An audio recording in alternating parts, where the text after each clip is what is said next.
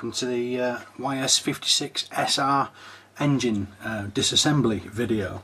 What I'm going to do here, I've got a new YS56SR and I'm going to show you the box contents first, and then we'll go through disassembly of the entire engine and reassembly, of course, so that we've got a reference for how to maintain the engine through its useful life.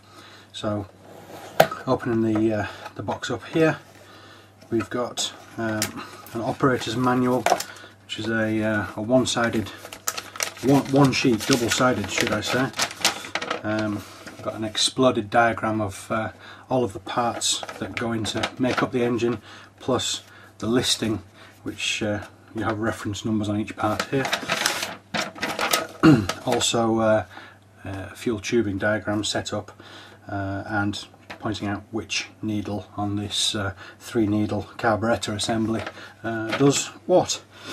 So I'll be paying close attention to this manual, as I've been a mostly YS engines man so far. I'm going to be very keen to see just how good this particular YS engine is.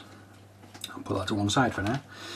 So below the protective foam there, we've got the actual engine itself. Before I dig that out, I know that there's 3 holes, two little packages in here.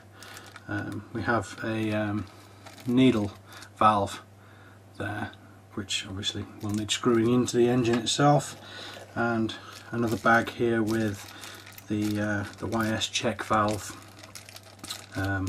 the clicker as it were for the needle, a throttle carburetor arm along with its mounting screw, and this is the back pressure pipe that goes from the engine back plate to the one-way check valve, and that's 35mm in length for the 50 engine.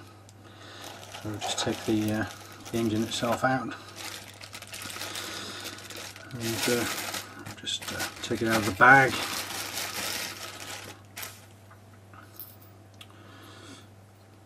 So we have a quick overview of this piece of kit here. We've got the back pressure nipple in the middle of the base plate there. We've got the 3-needle carb assembly.